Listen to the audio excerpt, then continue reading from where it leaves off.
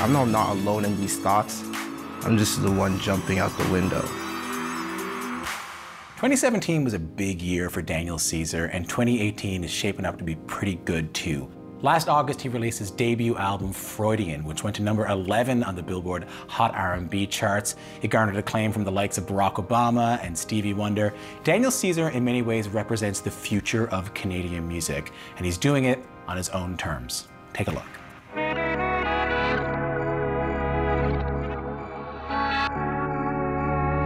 Daniel Caesar, or Ashton Simmons as he was born, the son of a gospel singer. He grew up in Oshawa, Ontario in a strictly religious household, singing in church choirs throughout his childhood.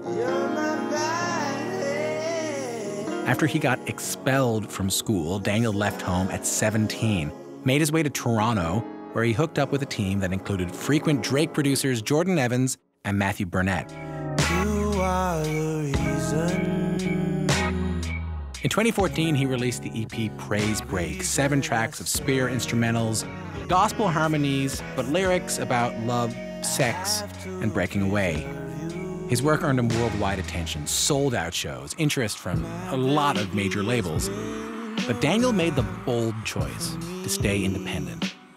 And it turns out, betting on himself paid off. Angels be calling, none of that could ever make me leave. The breakout single from his album Freudian, Get You, boasts more than 75 million streams on Spotify and 22 million views on YouTube. Send me kisses when it's great skies. Daniel was also nominated for 2 Grammys this year, as well as Artist of the Year and R&B Soul Recording of the Year at the Junos.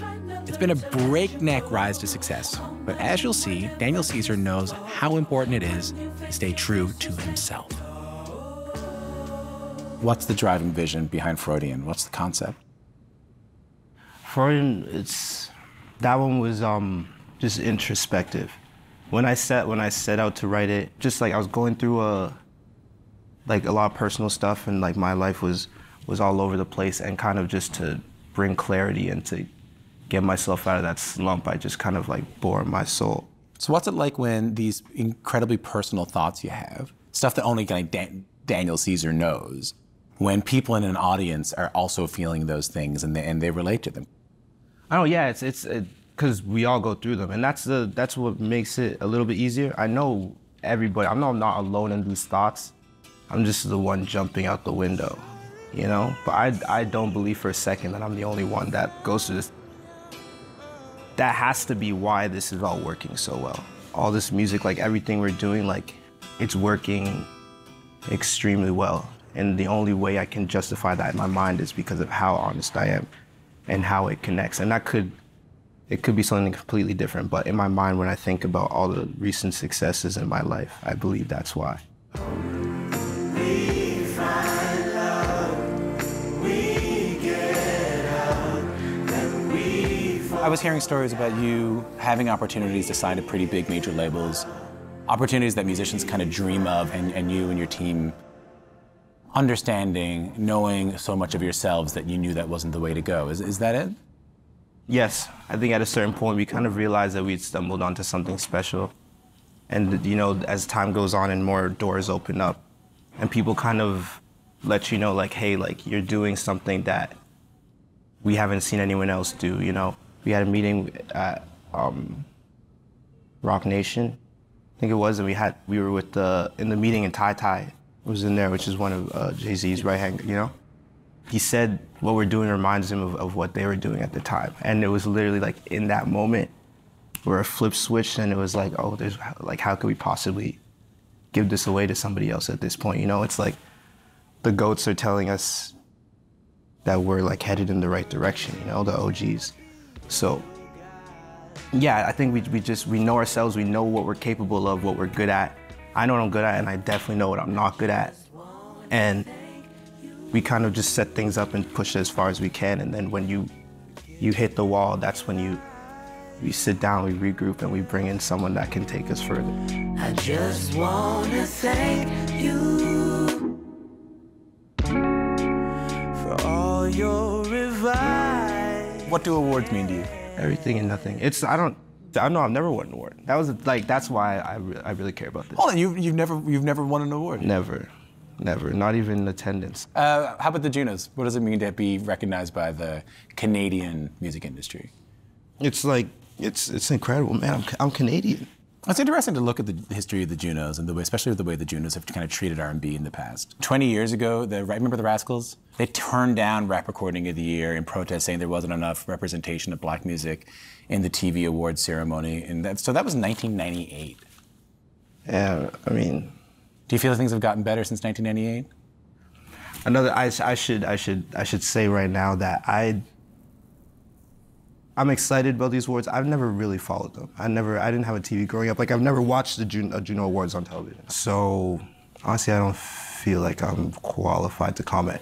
But from an ignorant outsider's perspective, You're definitely not an outsider, but go on, that's fine. You're definitely not ignorant, but go on, that's fine.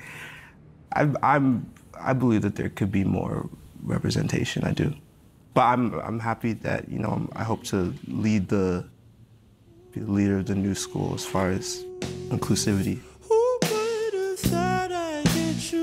I read this article on Vulture about you the other day, and it was largely about how you bring back traditional R&B sensibilities to the mainstream. So more acoustic instruments. Do you agree with any of these perceptions of the music that you're making? Yeah. I think that's kind of what we try to do.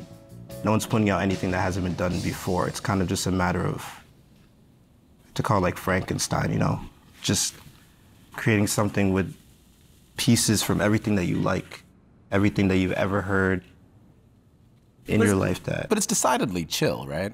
Your music is. Yeah, that's because I like to think that I am. I'm chill. Can you see yourself ever making a bit more of an up-tempo kind of club tune?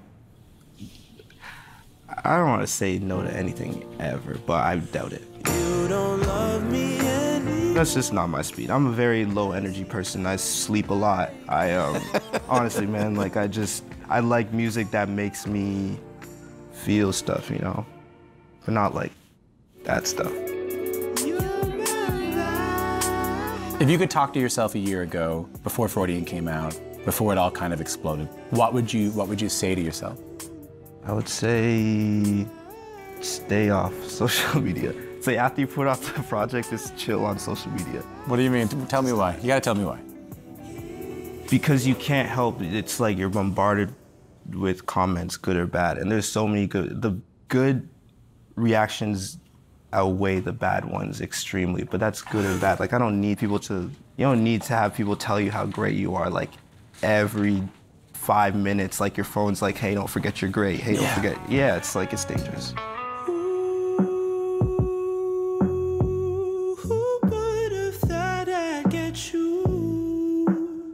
How's it gonna feel when you get there? How's it gonna feel when you get to Vancouver and it's time, you're there?